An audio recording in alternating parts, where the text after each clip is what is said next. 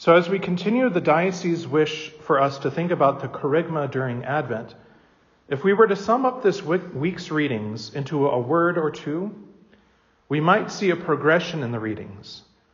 So they seem to start with joy. In the reading from Baruch, we hear about the glory and splendor of God, similar to last week's homily, and that God leads Israel in joy. And the responsorial psalm, the Lord has done great things for us. We are filled with joy. The reading from St. Paul to the Philippians begins a transition. So he starts with a prayer of joy, but then reminds the people of their need to be pure and blameless for the day of Christ, which means free of sin. And finally, in the Gospel of Luke, we hear that John the Baptist was sent before Jesus to fulfill the prophecy of Isaiah, to prepare the way of the Lord and make straight his paths for the salvation of God by baptizing the people for the forgiveness of sins. So clearly in Advent, we are called to repent of our sins and to be made whole for the coming of Christ, and to do so with joy. Now this may seem contradictory, but it actually makes sense when we think about it from God's viewpoint. So let's start by thinking about sin and where it comes from. Now, over the years, I've heard a number of false claims about the Second Vatican Council. And one of the worst was that Vatican II got rid of sin. We no longer have to worry about sin. God loves us no matter what. And so I know many priests and bishops and others in the church refuse to talk about sin anymore. And as a result, most of the Catholics in my generation and the surrounding generations received a watered-down faith. We were told about Jesus, I call him hippie Jesus, and a God who loves us no matter what we do, which is true, but it left out the important part about him hating the sins that we do because they wound our relationships with him. This means that sometimes when we do talk about sin now, people flinch or they're uncomfortable. Can you talk about that? Why is he bringing that up? And unfortunately, popular culture doesn't help. We hear these themes in music, television, and movies. You're perfect as you are. Do whatever makes you feel good. Or my personal favorite, you do you. I fear that we have many generations now that have grown up feeling as though they can do whatever they want and there are no consequences for their actions. And I would argue that this is one reason, though not the only one, but one reason for increases in teenage violence like school shootings and other evil acts. We as a culture need to return to the gospel message. Repent, prepare the way of the Lord, and do so joyfully. The unfortunate truth is that sin and evil is a reality in our lives.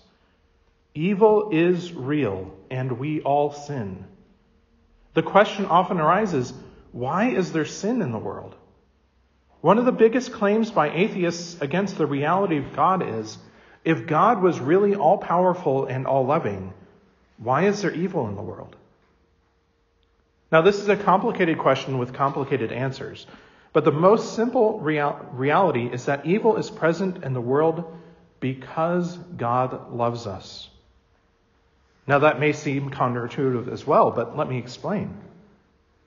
God did not create evil, and he never wishes evil upon us, nor does he want us to sin, but he allows it to happen because he loves us.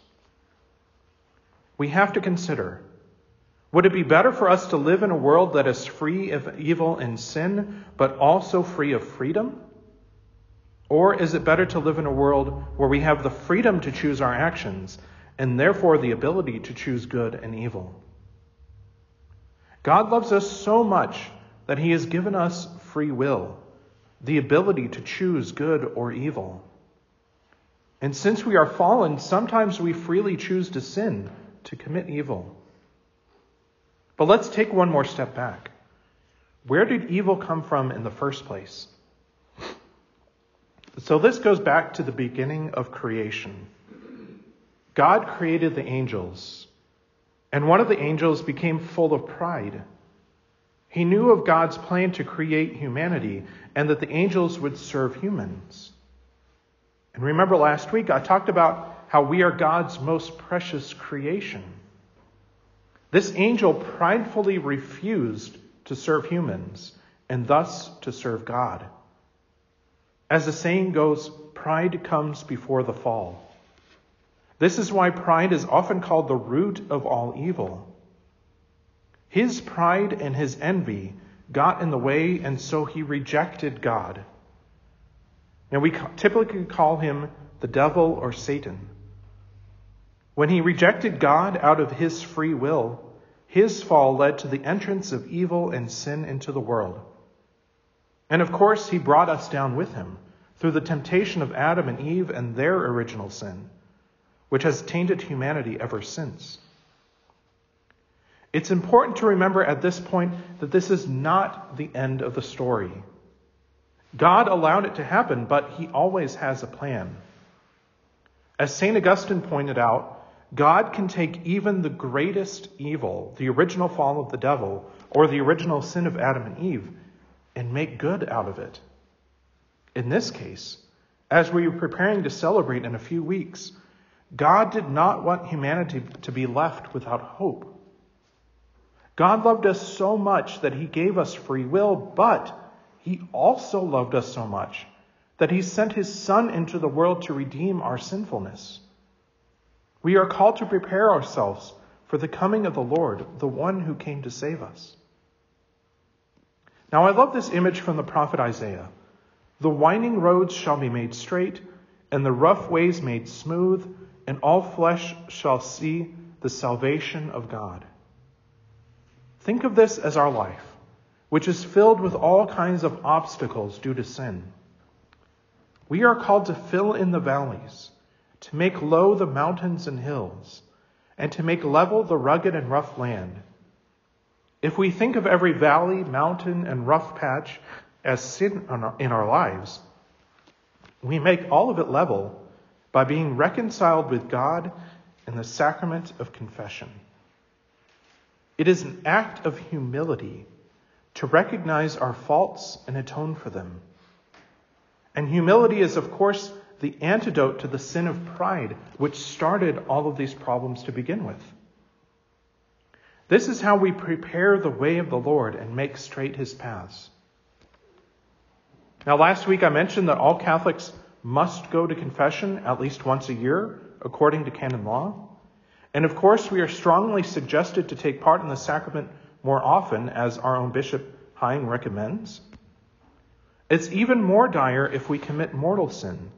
Or if we commit mortal sin, we are obliged to go to confession before receiving our Lord in the Eucharist. As St. Paul says in his first letter to the Corinthians, those who receive the Eucharist unworthily will have to answer for it, and that they bring judgment, condemnation upon themselves. Because if we truly understand and believe the Eucharist is God himself, we have to be free of sin in order to receive him. Now, these recommendations and requirements are for our good. They are not meant to be a punishment, but rather a freeing from the shackles of sin to bring us joy. Now, you may know that St. Paul especially refers to sin as our slavery. We become slaves to sin. Think about it. Once we get hooked on a particular sin, we're significantly more prone to continue to give in to that sin. We even become addicted to sins.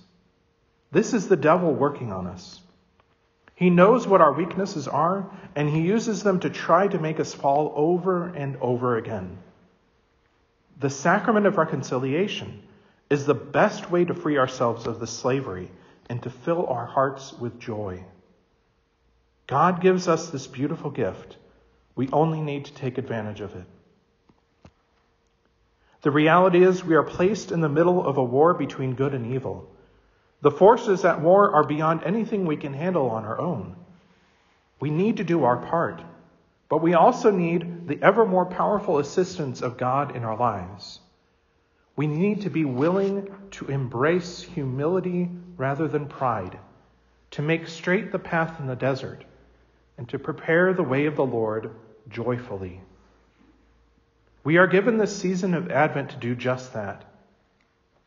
At this Mass, we can place our struggles and our sins before God and ask for his forgiveness and for his help to free us from the slavery to sin. He loves us. He wants to help us. May we all do our part to joyfully rid our lives of sin, so that we may be pure and blameless for the day of Christ, filled with the fruit of righteousness that comes through Jesus Christ, for the glory and praise of God.